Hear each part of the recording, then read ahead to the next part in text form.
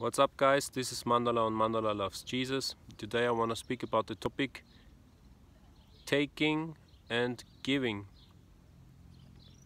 I just want to share my opinion on this quickly.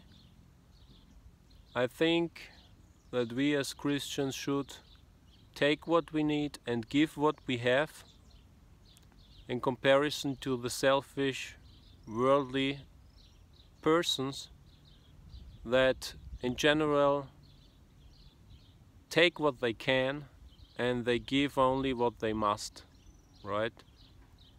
So that's just a thought for today, to think about it. That hopefully helps you to get closer to the Lord, and that brings you in a position where you are considering more to serve other people instead of thinking what you can get out of a situation, what you can get out from other people, or what you can get from God, instead of praying what you can give to God through the things that you already have, through the talents that you have received, through the time that is at your disposal, through the strength that you have. And I remember you also that Jesus said that it's better to give than to take.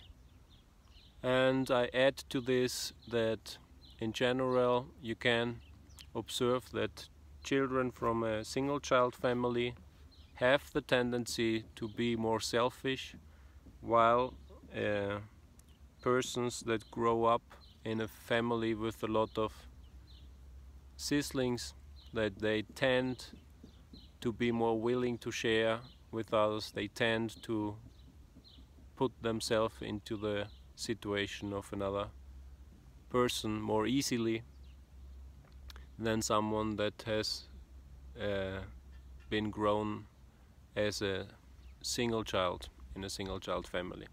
So that's just a quick thought for today. I pray the Lord Jesus Christ blesses you mightily, and I see you the next time. Have a good day. Bye bye.